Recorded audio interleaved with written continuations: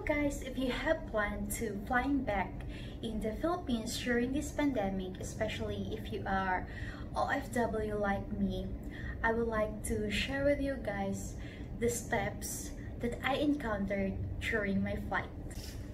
So my flight is quite complicated guys kasi from Singapore pupunta ako sa Cebu, and from Cebu babalik ako ng Maynila, and from Maynila pupunta ng Iloilo. So it's quite complicated yung flight ko.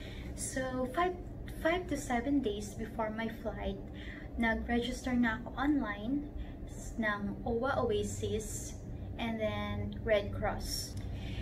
You can see the link in the description below.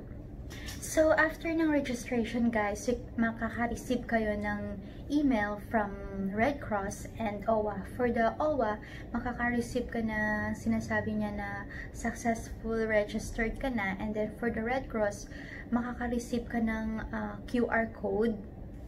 So ito yung email na marireceive mo sa Red Cross.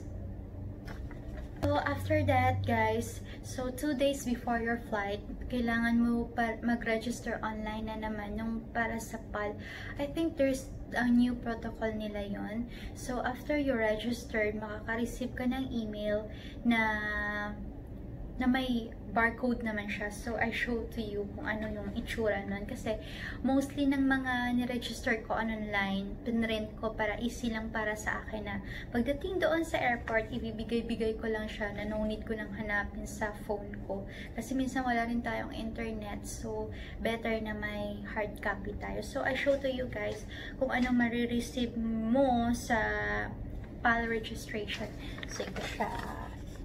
So, later on guys, i-discuss ko sa inyo kung saan gagamitin yung barcode na na-send sa inyo nung sa PAL registration. So, on the day of your flight guys, when you reach Changi Airport, makaka-receive ka ng, yung bibigyan ka ng staff ng na i-fill upan mo yung passenger health locator form.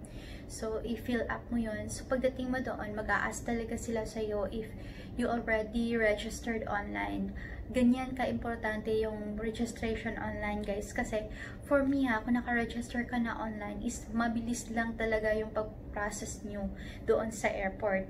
So, after you fill up na yung binigay sa'yo ng staff or ng officers doon sa airport, it's time na for you to queue for your check-in. So, for your check-in guys, talagang importante yung sinasabi ko sa inyo na mag-register 2 days sa online, yung sa PAL, kasi hahanapin nila ito sa inyo kung naka-register ka na doon sa mag-check-in. So, when we're check-in, maano siya, hindi siya masyadong maraming queue. Kami nga yung nauna sa queue. Maybe because masyado kaming maaga pumunta sa airport na, kasi yung flight namin 2:15 and then pumunta kami dun sa Changi Airport 9 AM. So, masyado siyang maaga. Pagdating nga namin doon, hindi pa na-open yung gate for check-in sa Philippine Airlines. So, it's better na siguro guys na maging early kayo doon para hindi kayo masyadong hindi kayo masyadong pumila hindi kayo masyadong tumagal mag-wait sa pila. So, it's better na early na pumunta doon para at least less lang hassle at saka chill lang, relax. Yung form na finilapan nyo guys sa airport is kakailanganin nyo yun ibigay sa officer doon sa pagpasok nyo sa departure area. So, inside the plane guys, they will give you the 6 forms to fill up. So, yung mga 6 na form na yon is yung health declaration form, tapos yung Bureau of Customs, tapos yung arrival card na ibibigay mo sa immigration, tapos yung declaration form ng IATF, yung Interagency Task Force na form, tapos Red Cross, and then yung sinabi ko kanina na Interagency Task Force, yung sa IATF, and then yung affidavit of undertaking. Pero dito sa tatlo na to, hindi pa nila nakuha sa akin. I'm not sure, maybe because nag-register na ako online, or ibibigay ko pa to sa next flight ko going to Manila. I'm not sure about it. Pero kung sa Manila ko na naman, i-share ko din sa inyo guys kung ano yung mga requirements na needed nila from Cebu to Manila.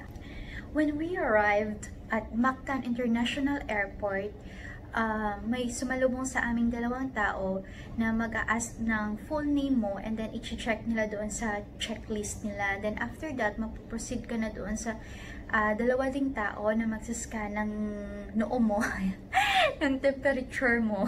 Tapos after ng scanning ng temperature, mag-proceed ka na doon sa dalawang officer, which is bibigay mo na yung health declaration form na yellow yun, together with your barcode.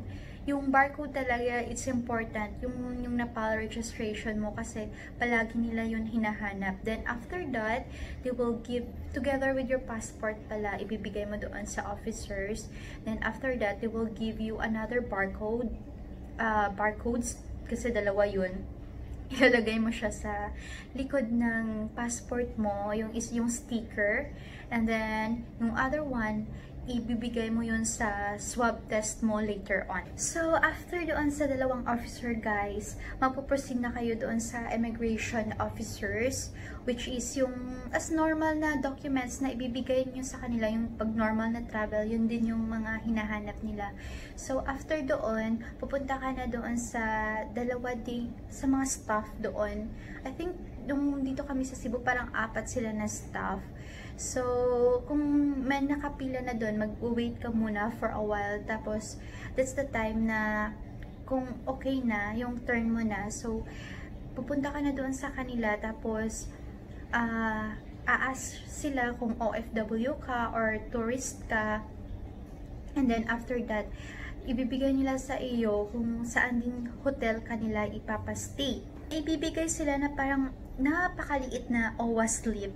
Yung parang nakalagay doon is yung saan ka na hotel, na under ka ng OWA, parang ganun. And then, may binigay sila na parang bracelet. Hindi ko nabasa kung anong klase yun. And then, after doon, mag-proceed ka na sa swab test mo. After yung swab test niyo guys, mag-wait na kayo ng bus papuntang hotel ninyo. So, when you reach here, nag-wait kami siguro ng mga around 30 minutes. So, yung travel time from airport to hotel is mga 30 minutes din ata. Tapos, pagdating dito sa hotel, I thought all the while, okay na lahat. Pero pagdating namin dito sa hotel, may briefing pa pala. Briefing na to guys, ito talaga, kailangan mong magdala ng 3 baggage ng pasensya. Kasi it takes a lot of time. Kumbaga, mag-wait ka ng matagal. So, pero don't expect na briefing na yung may nagsasalita sa gitna, hindi po yon. Yung briefing na yon, parang mag-wait ka lang doon ng time mo. Then after that, pupunta ka doon sa designated na staff. Then after that, lalagay ka ng name mo. Doon, magpipirma ka siguro for the attendance sheet or something. So, pagkatapos doon, magbibigay sila sa'yo na documents, ay na papers. Kung itong papers na to, dito nakasaad kung ano yung mga policies, yung mga hindi mo pwedeng gawin. And at the same time, they put your room number, tapos yung apelyido mo, tapos yung mga details ng hotel. Yun po yung mga steps na pinagdadaanan ko from Singapore to Cebu pa lang po yan, na hindi pa po ako nakauwi kasi I have 2 flights pa going back to my province. So, by the way po pala, kailangan nyo magdala ng pen kasi nga marami kayong mga documents at forms na kailangan i-fill up. For the swab test result po pala, so yesterday I did my swab test and today I received my swab test and I'm happy because it's negative. So, yun lang po yung maganda kasi mabilis yung swab test result nila dito sa Cebu. Then after that, hopefully yung Cebu to Manila flight ko is parang hindi siya parang smooth lang. So for my next video guys, i-share ko sa inyo ang mga steps ng flight ko from here to Cebu and to Manila. So hopefully guys, this video helps you, especially kung may plano kayong umuwi during this pandemic. Keep safe everyone! Mwah!